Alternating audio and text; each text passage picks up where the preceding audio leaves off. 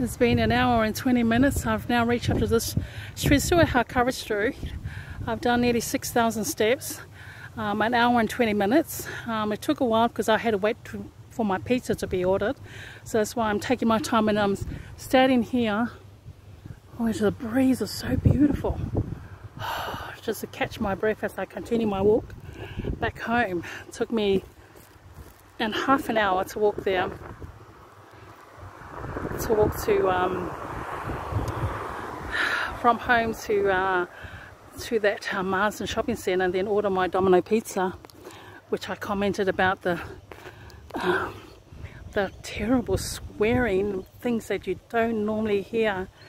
But this because of even working in factories and good offices in those days, lawyers and architects and government departments, you never heard any swearing that's common nowadays. Domino pizza, and that dark lady, the ebony coloured skin lady, she was swearing. The corrupt community policing that I did let the Crime and Misconduct Commission know about. Well, I heard of the Salvation Army Employment Agency, they shouldn't be saying that.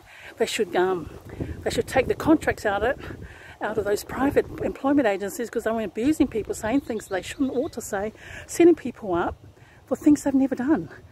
That's outright corruption, and they should be arrested, but they're racist. They get away with breaking the law, setting people up.